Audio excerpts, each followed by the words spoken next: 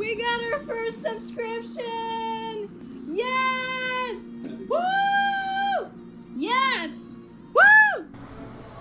So hey guys, I'm the aka the Gamer Girl here today, and I have my two friends Andrew and Josh. So they're gonna introduce themselves. So who would like to go first? Oh, okay, guess I'm going first. What's going on, everyone? My name is Andrew Howl, right? Pretty new to YouTube, but we're gonna get it cracking, right? Love video games.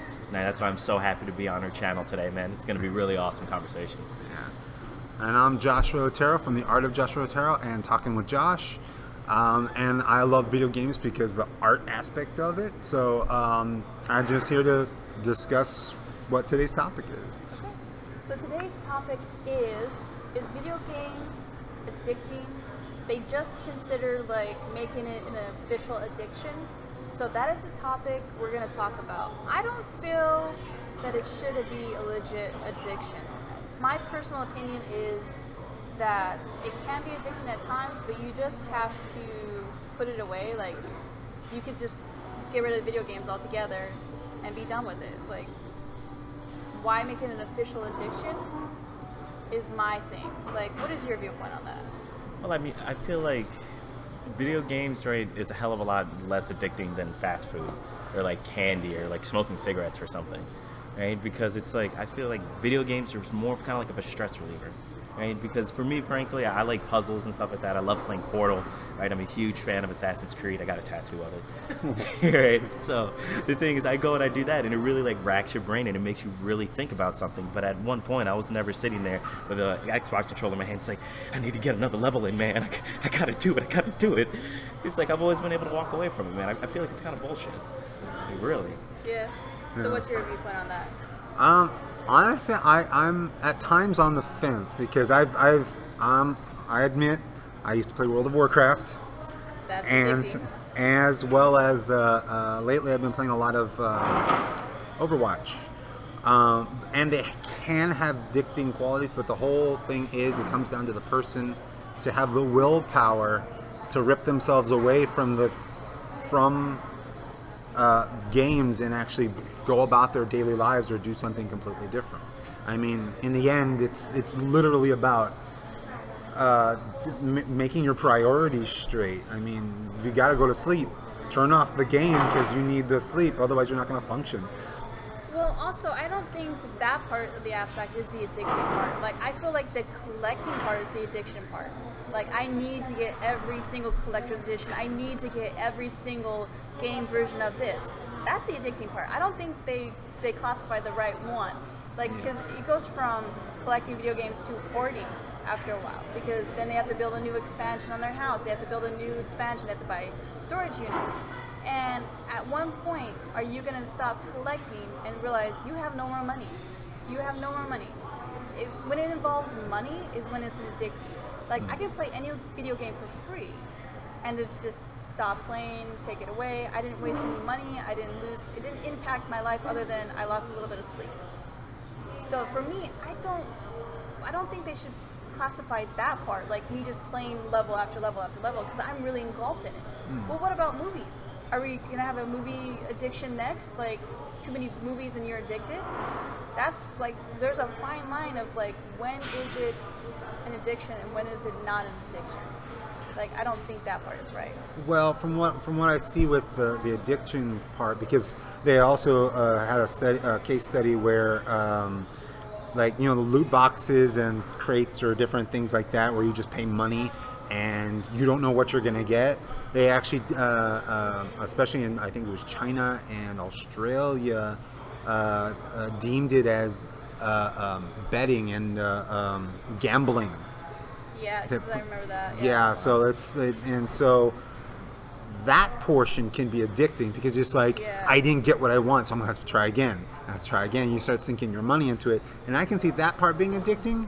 But as far as actually playing the games, depending on the game, which like I can admit, World of Warcraft was addicting, but it was like you said, it's the collection and the leveling up. So okay, just one more level. Okay, I just need to collect this much more stuff, and then I'm on to the next one. And it's like, next thing you know, I remember not eating and completely losing track of the days to where it's just like I started playing at night. Next thing I know, it's the following night. and I don't even remember where the time went. And I didn't eat breakfast, lunch, or dinner. And I was like, why does my stomach hurt? Oh, I haven't eaten. Okay, let me just get up and stop in the middle of, I don't know, was it Stormwind for a second just so I can go get something to eat. And I check the time, it's already tomorrow.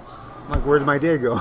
Yeah, because like I think speed running is addicting because you're trying to beat the next level in a faster pace. Mm-hmm. Because I remember this one gentleman was trying to play it for more than 24 hours and he passed away from it because he didn't listen to his body. He didn't tell himself to stop doing that. Mm-hmm. And nobody on the stream said, hey, you know, maybe you're looking a little tired, you're looking a little worn out. Why don't you take a break?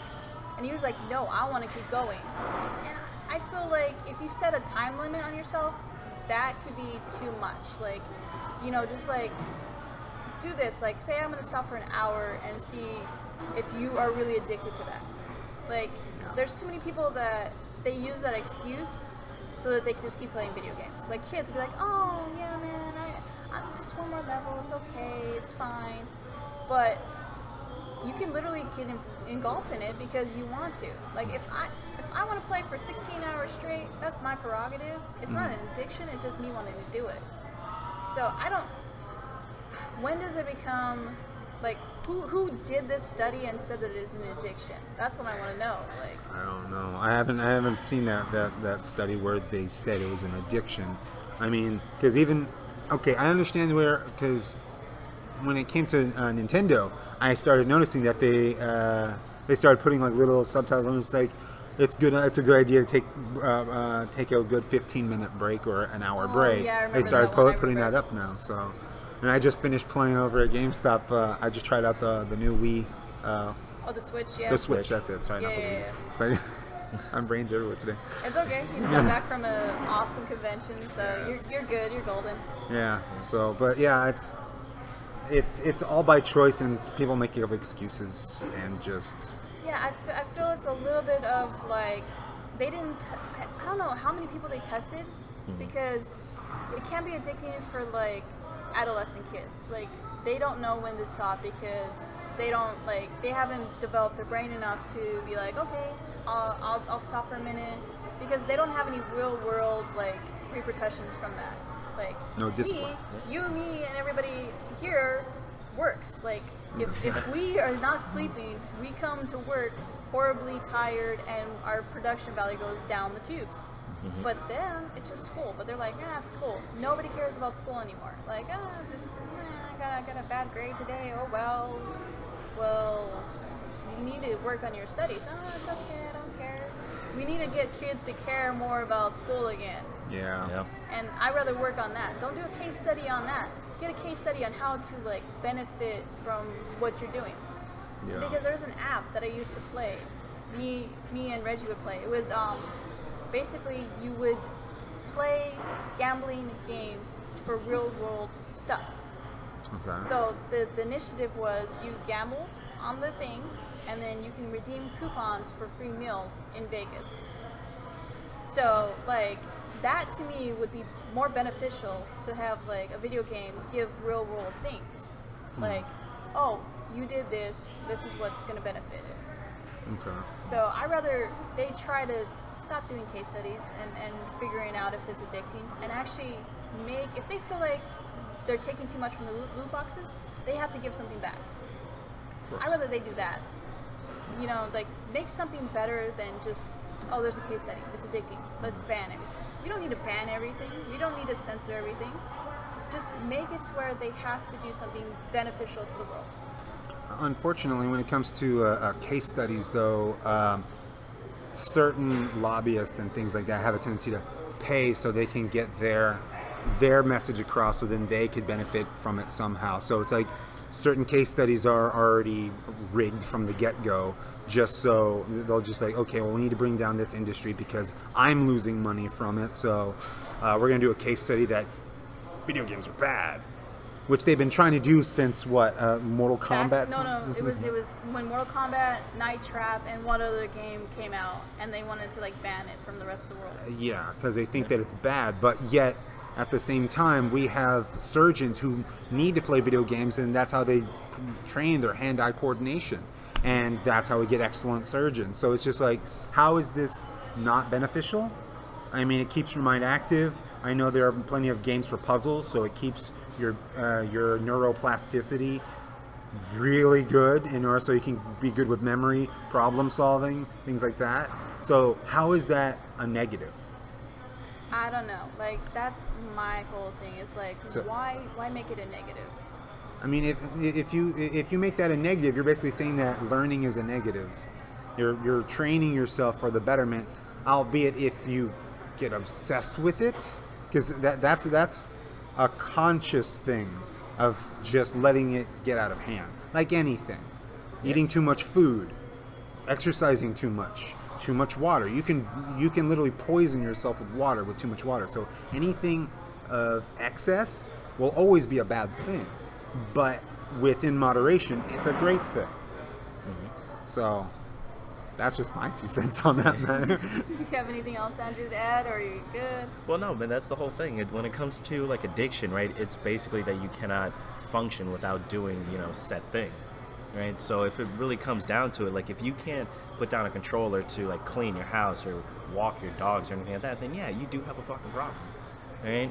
But like you said, like it really helps with so many beneficial things. Like it helps your cognitive reflexes and everything like that. And even when they do pilots and everything like that, pilots that are just starting and don't go on a plane, he's like, I never did this before, but I'm gonna do it, right? No, they play simulator video games and they do it, right? And like it comes to the point where you really gotta ask yourself, he's like, is this really stopping me from doing what I have to do in life, or is this all my life is about? And like, Do your research, people. yeah, seriously. Okay, so we're going to end it on that. I want you to add your 2 cents to this podcast. Tell us what you're thinking, what you're feeling about the new study that they just came out with. Thank you, Josh. Thank you, Andrew. No problem. Thank you. If you're new, subscribe to Josh, to Andrew, and me. And always keep on gaming, everybody. Bye. Peace. Bye.